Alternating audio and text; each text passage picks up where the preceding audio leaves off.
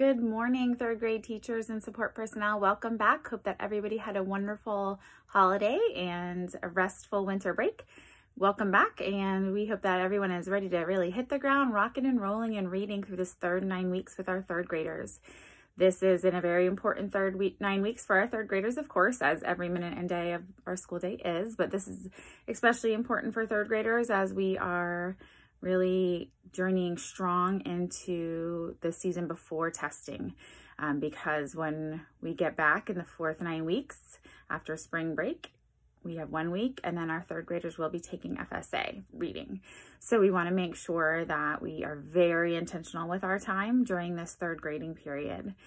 So the instructional guides were developed that way purposely, and so we just want you to know that and feel that with confidence.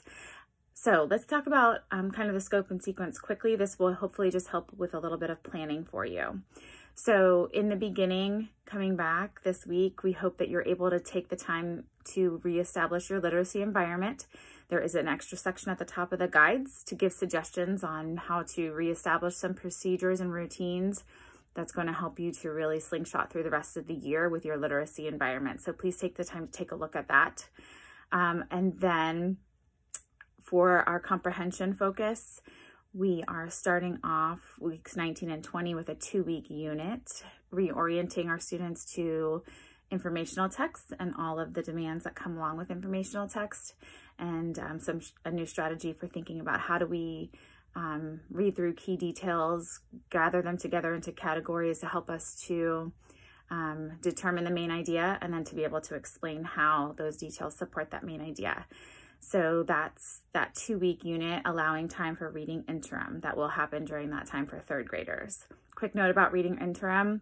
We know that everybody's going to be super anxious to get that data in their hands and in their computers and start making some strong instructional decisions for your students and groups of students. And that's awesome. We want to make sure that we use that data as soon as we can when it's fresh to make those instructional decisions. We do recommend that those decisions that are made based off of our interim data most heavily affect our decisions for guided reading and individual reading goals with students, and that small group instruction with students, knowing that for the shared instructional piece, that the content there and standards there were intentionally designed for building background knowledge and a stronger application of the standards throughout the year, and so that shared reading piece has really been intentionally designed through the guides. And so when thinking about making decisions based off of interim, again, just think about how can I make those decisions for guided reading, small group reading, and individual reading goals and practice with students. So okay, so that's with reading interim, and 19 and 20 time is built into there. And in 19 and 20, the topic is thinking about the harsh environment of the poles, North and South Pole, who lives there and why do different groups of people live there. It's definitely a place in our world that students are not very familiar with, so we're intentionally building that background knowledge. We're also building that background knowledge because it's going to help them as they journey into the next unit. And so those weeks 21 and 22, students are going to be reading about mountain climbing. Again, it's another landscape that our students are not familiar with, but it's important for them to have understanding of those landscapes. And so we're going to be building some of that knowledge, and they're going to apply that the knowledge from 19 and 20 into 21 and 22. And then as they will then apply that in 23 with the Two Bear Cubs myth, and thinking about the mountain climbing that happens in that drama. And then we're going to move into our African American History Month, and students will be reading some wonderful highlights text and one from Common Lit about Benjamin Banneker and Harriet Tubman.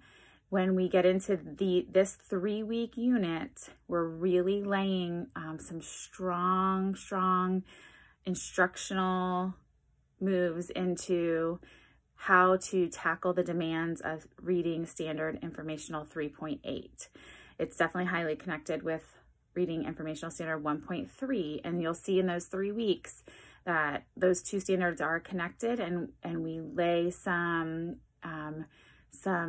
habits in place that students can continuously think of and use, and those routines that they can think of and use as they're reading with this standard in mind. And so that when you are able to take a look at those texts, I would go ahead and give those texts in 24 through 26 a closer pre-read, and maybe code the text yourself before even planning, and so that then you'll be able to really think about what does this standard look like? What does this mean for my instruction? How am I going to teach this to my students? So just kind of a caution there to give those texts and those weeks an extra preview before planning. That would be super helpful for your students. And then 27 and 28, in those weeks, students are going to be jumping back into literature, and we're going to read some stories and advice column from Ask Arizona, a Highlights magazine, and they are enjoyable texts, but they are complex as that they are an advice column. And with these 2 weeks, it's a nice layout for students to be able to read through texts, to think about the different parts of the stories and how one part builds off another part in a story, and then to be able to use that kind of structural piece to then be able to go back and think about some important moments in the text and the theme, and how the key details in the story help to support that theme. There'll also be recounting in that section as well. And there's some nice strong connections for helping students to be successful with the fiction DRA. And so you can take a look at those pieces in the guides. And just to highlight, so just a note about poetry. So in week 29, there will be a focus of poetry. So we do get back to poetry before testing. And there'll be also a nice kind of a bit of a review when we get to week 29 as well. So I hope that this is helpful, and take a look at some of the weekly folders. There'll be some other additional videos that are more specific for that week, but hope that this kind of helps give an overview of where we're going, and some tips on how to use that interim data during small group to really drive that instruction for groups of learners and individual learners. Also, just a quick note, take a look at the foundational skills for each week. They are very, very, very important for our readers. Knowing that vocabulary is the golden thread that weaves all text together. There's some really nice additional vocabulary questions that have been included into the guides, and some tips on how to really hit those foundational skills standards. And we know that's only going to help our readers if we take the time to build that into our routines. So take a look there as well. Hope that this helps. And my name is Kathleen Cigarello. Please feel free to email me if you have any questions about anything within the guides for 3rd grade. And hopefully I'll see you soon. I can't wait to see your students rocking and rolling and enjoying their reading in this 39 weeks. Have a great day.